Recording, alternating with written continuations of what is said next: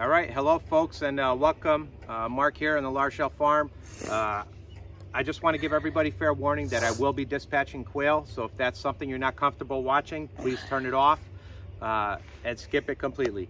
But for those of you that may like to learn a different method of dispatching your quail, a bloodless method, I hope this helps you. It's helped me on my quail journey here.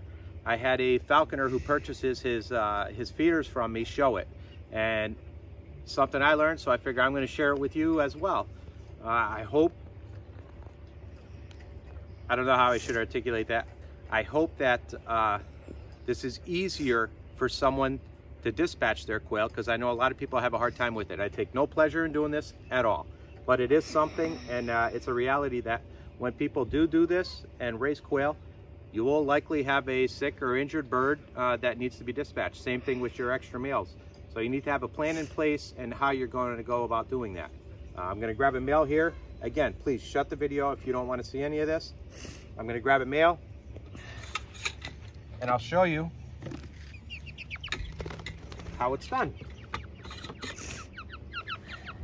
So on these birds in the belly area, right about where the color changes here, you're going to feel there's a little bump there. If you go lower, you feel like a sharp point. You don't want to go there. You want to go higher, right about where that bump is. And then you're going to have the spine in the back. What you're going to be doing is taking this and just compressing your fingers together. I hold the bird with two hands. I hold the wings down. I place my finger on the back and the spine area. I find that bump with my thumb, and I just compress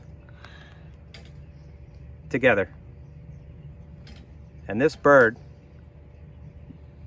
is dispatched. Lost consciousness, and that's it. You're not breaking any bones. I just hold it here for a little bit, but I can feel the bird is doing the twitching in my hands, and you can see that bird is not conscious at all. Very fast, very effective, and it's my understanding that the feeders, they like to have all the muscles intact so that the birds of prey can actually work harder while tearing away at the meat. Apparently it's some type of exercise. I'm not familiar, that's just how it was explained to me. So I'm here sharing my knowledge with you. I hope this helps you.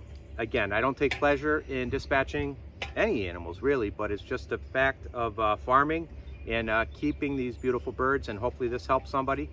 Hit the like button, subscribe, and have yourself a good day and have a good quail journey. Thank you.